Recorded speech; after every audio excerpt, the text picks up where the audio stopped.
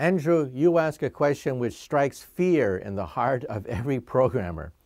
And that is, first of all, Moore's Law, which has held for 50 years, which says that computer power doubles every 18 months, may begin to expire in the next 10 or so years. In other words, if you knew that at Christmas time, your computer was just as powerful as the last Christmas present, would you buy a computer? Would you upgrade? Most people would say, no. Why should I buy a new computer if it's identical to last year's model?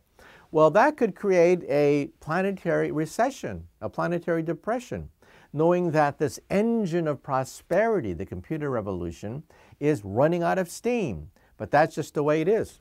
Last month, for example, I spoke in Zurich, Switzerland. I met with the physicists at Zurich IBM, one of their leading institutions, and they told me that, yeah, they could see it now. It's not science fiction, it's not in the future. They could see it now, that we're beginning to sputter with regards to building more and more computer power.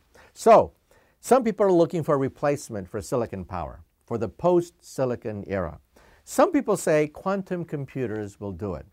Well, yes, in principle, but quantum computers require a totally different architecture and a totally different way of programming. When you program a computer, you're basically telling one CPU, the Pentium chip, how to process information. So you have a CPU with inputs and outputs, and then you have a software that controls the CPU.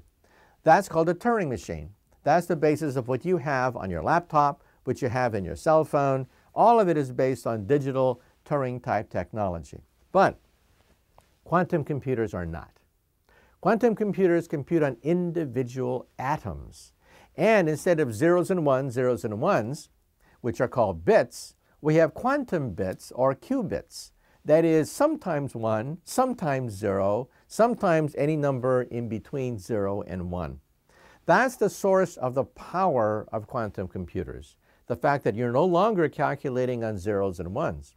But the problem with quantum computers is precisely because you are no longer computing on zeros and ones, how do you program this thing? It's very difficult. The way we do it today is with an MRI machine. We get a bunch of atoms, line them up, put them in a magnetic field, shoot electromagnetic radiation at it from an MRI machine, flip the charges, so 1 becomes 0, becomes a half, becomes 2/3, and then we measure the echo. That's how we do it today. Well, the world's record for a quantum computing calculation is, drum roll, ta-da, 3 times 5 is 15. That is the world's record for a quantum computer calculation. Now you may say to yourself, well, gee, that's not such a big deal. Well, it is a big deal.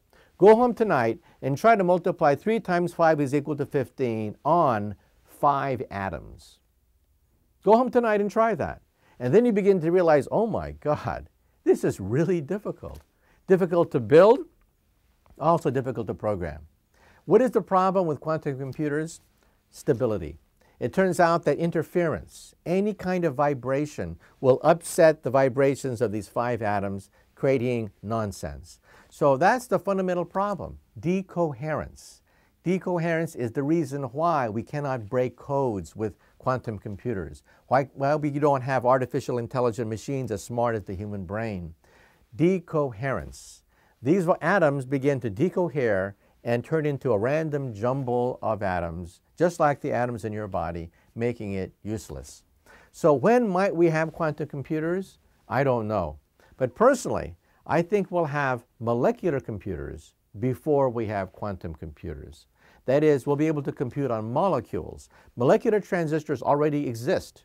We can already make them. We can make them out of graphene, which is 1 layer of carbon in a gigantic sheet. The world's smallest molecular transistor is 1 carbon atom. That is the smallest molecular transistor that we've been able to make so far. So personally, I would bet that molecular computers will replace silicon power before quantum computers.